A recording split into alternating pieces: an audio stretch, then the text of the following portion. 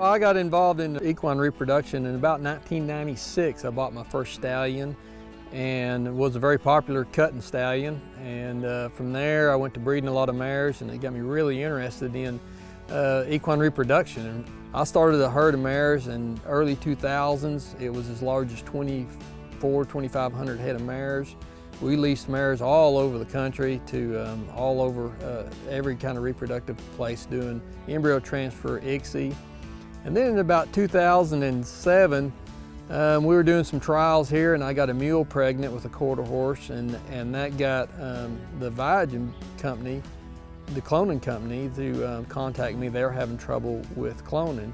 And so myself and my partner, Dr. Veneclausen, went down and helped them with their problems with the cloning. And since then, we've cloned about 300 horses with them, and I've cloned deer, cats, goats, pigs, and they're working on dogs now. And then of course the WT deal, we cloned the yield grade 1 prime cattle for West Texas A&M.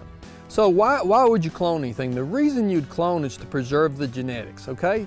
So you don't need to clone a stallion if you got a whole tank full of semen frozen, right? So, but on the mare side, we've got we got great mares, and in every group, whether it's a cow or mare or a doe, there's these we call them blue hens. They are just producers. It doesn't matter what you breed them to, they're going to produce. And so you get these great mares, and once they die, it's a done deal. There's no preserving that DNA. So by being able to clone, we can preserve that DNA and continue to reproduce it. Understand that they're not the latest and greatest. They're still great, and you can still breed them to the latest and greatest. Like in the horse world, the latest and greatest right now all have HERDA. So you got this HERDA. It's a terrible genetic disease where the skin falls off of them. So now you can take these great horses and take the latest and greatest, and produce a HERDA-free horse. So in other words, we're going down this path. In almost every path you go down, on whether it be cow, deer, horses, it used to be a 10-lane highway. It's a 2-lane highway now. We just keep breeding the same. Well, with cloning, we can back up and make another lane or two. When we run into a problem, you can back out of that problem using the technology of cloning, and we can make a whole nother path.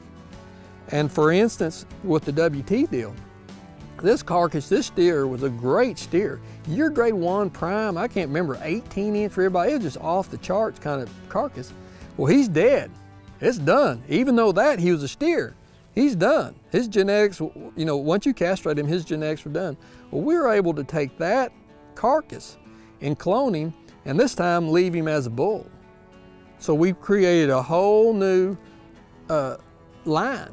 And then also, the same way with these heifers. The heifers, the genetics were lost as soon as they're killed, and we see what a great carcass there was. And so we take those and clone it and produce these heifers. Well, then we take these 2 clones and breed them and say, because we want to know, is this an inheritable trait? Is yield grade 1 prime an inheritable trait?